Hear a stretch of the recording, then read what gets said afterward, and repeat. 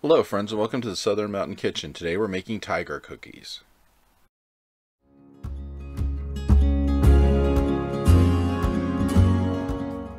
So everything you see on my cutting board is what we're going to use to make these tiger cookies. And if you're wondering why they're called tiger cookies, if you look in the large bowl all the way to the right, those are frosted flakes. You know, the ones with the famous tiger on the box.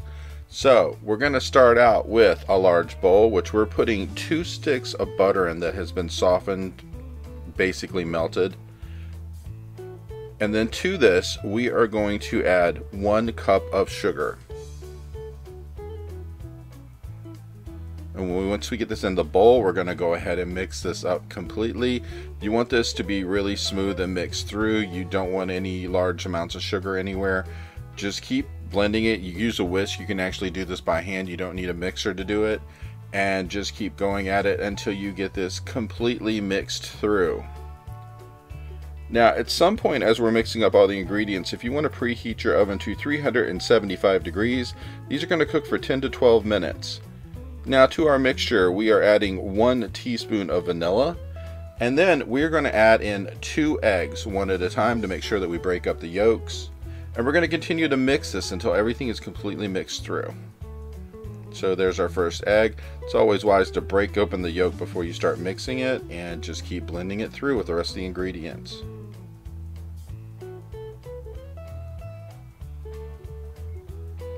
And there's the second egg.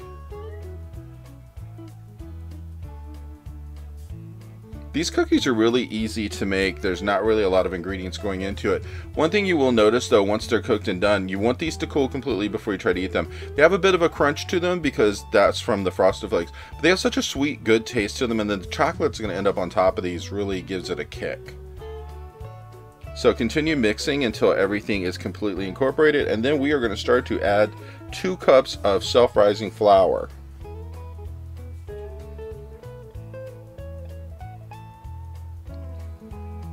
And once we get that done, we are adding in 3 cups of Frosted Flakes.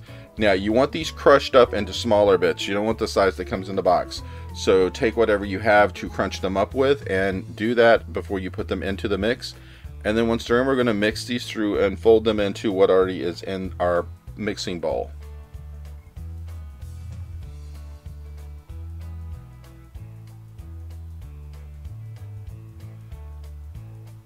So we're going to mix this through completely, and then we're going to put these onto a lined baking pan, which basically I use parchment paper. And then we're going to drizzle chocolate over top of it, which means you probably need about 3 ounces of chocolate or so melted to put on top. Now, some people do take the chocolate and mix it through the mix, like in ribbons, to have, you know, a little bit of an effect when you make these cookies.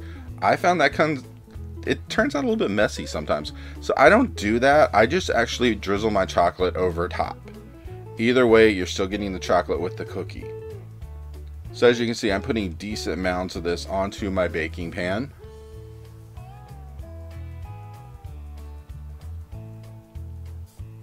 And once you get your pan filled up, like I said, 375 degrees for 10 to 12 minutes until these start to be a little golden around the edges.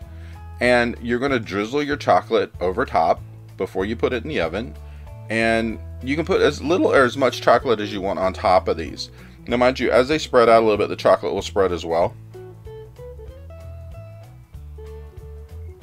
When they come back from the oven, they'll look something like this. And these have a great sweet taste if you really have a sweet tooth. I hope you liked this video. If you did, please like and subscribe. And if you get a chance, check out my cookbook, which is available on Amazon and at bookstores worldwide. Have a great day.